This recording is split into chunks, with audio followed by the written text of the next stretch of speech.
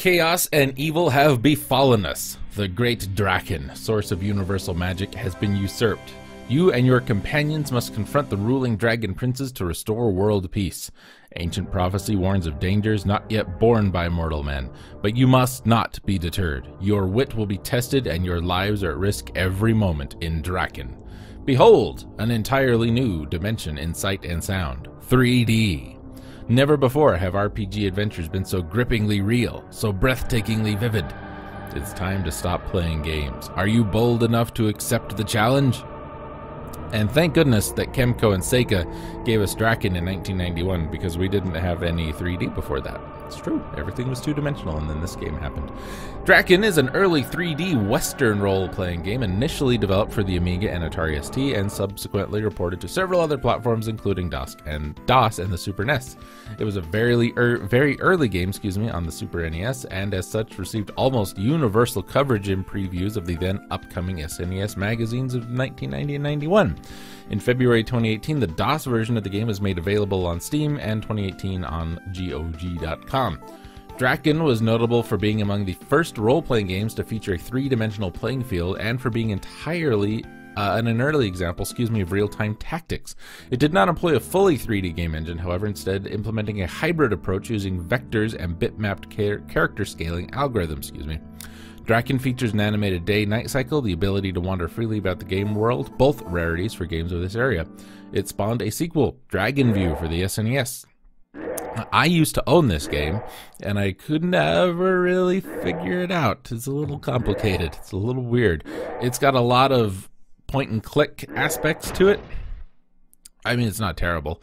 I just couldn't figure it out. Now, Dragon View I have played, and Dragon View is quite a bit different, but it is still pretty fun.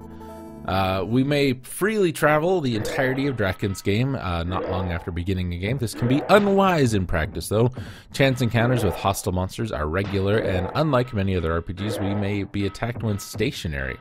All battles against foes are automated by default, but allow the player to micromanage their four combatants. The player is given more time to focus on the real-time tactics of each enemy encounter, such as activating defense magic, moving around, or switching weapons on the fly. The party may also be accosted at night when viewing constellations in the sky, or any time after bumping into a half-buried urn. We may attempt to flee, but defeating foes grants all party members experience that go towards leveling up and improving stats. Each of the four characters have health points, magic points for spellcasting, power, defense, physique, fortune, intelligence, knowledge, and agility. Each stat listed has a direct effect on how the character plays. Character stats are assigned by the player at the start of the game using a cap and trade system. Each party member fills one of the four roles: Scout, Wizard, Fighter, and Priest, each with different strengths and abilities. Items can be purchased from traveling merchants who ambush the party or at a tavern, and are categorized as armor, weapons, healing items, rings, and miscellaneous. Past castles can be revisited at any time, which themselves act like temples found in the Legend of Zelda game. Castles are self-contained levels with obstacles, loot, enemies, and a maze-like architecture. Some standout enemies are enormous and imposing, such as the black stationary canine heads that rise out of the ground and growl while shooting bolts of lightning from their eyes in the event that the player kicks one of the many urns.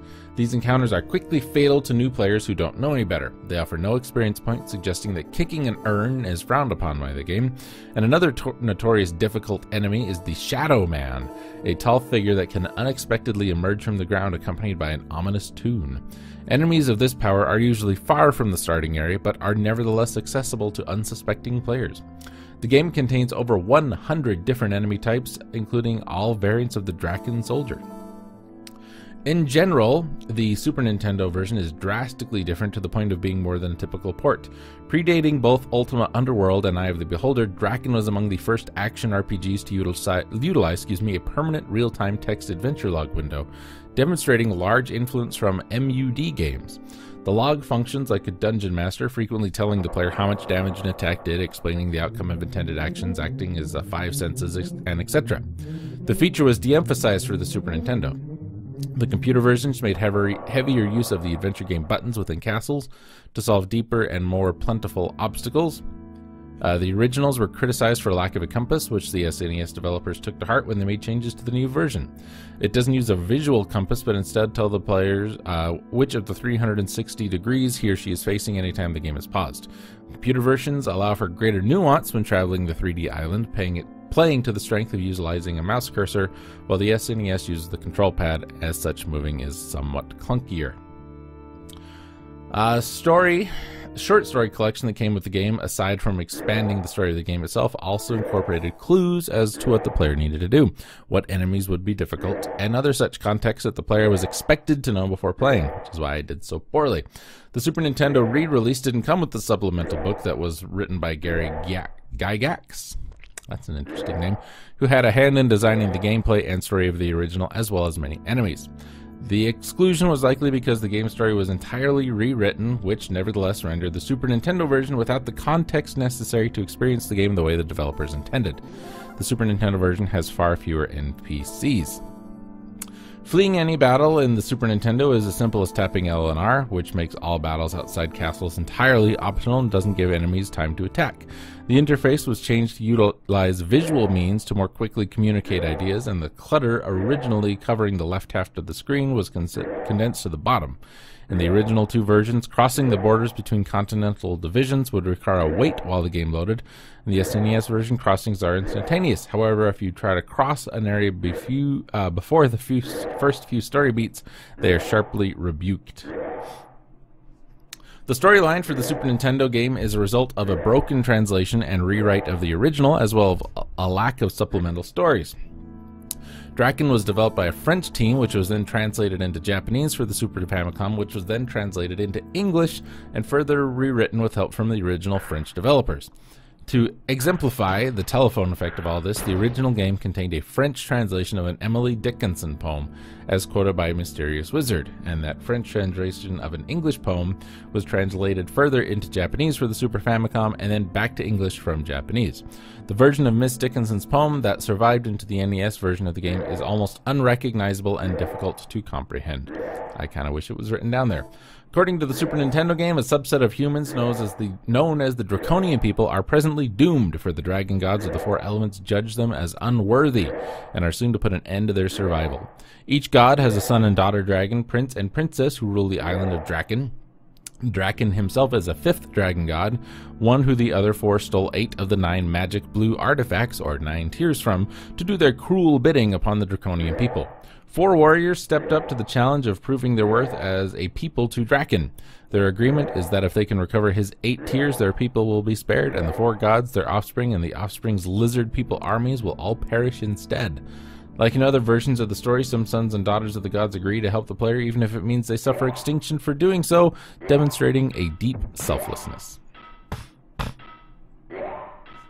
Pardon me. Drakkhen was a commercial success with sales over 350,000 units, and Drakkhen for the SNES attracted a modest cult following and was fairly well received by English game critics when the first released in 1989.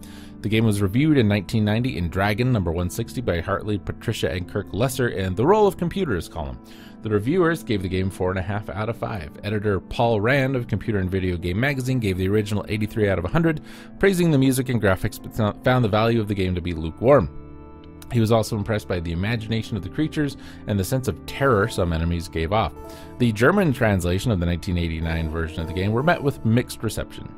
Retrospective reception for the Super Nintendo version is very mixed, with many calling it confusing and unplayable by modern standards, while others find it appealing for its experimental nature, cryptic translation, and intense absurdities. I think I fit into that second category.